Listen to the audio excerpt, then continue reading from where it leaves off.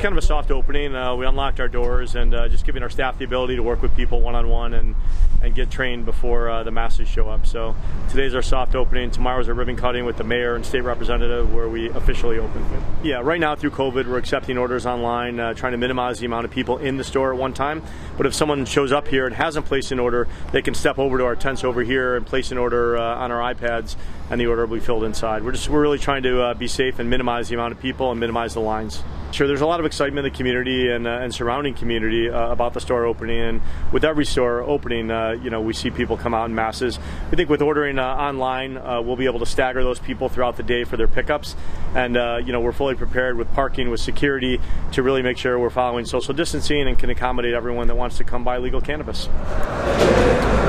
Yeah, these would be pre-rolled joints, packaging for pre-rolled joints, you know, flour, different edibles, gummies, some pain relief lotions, some even bath salts that you can soak in that are infused with THC. So, you know, the product line is extensive. It's smokable, it's consumable, it's digestible, and there's even things you know, to use externally, like oils and lotions and gels and bath bombs.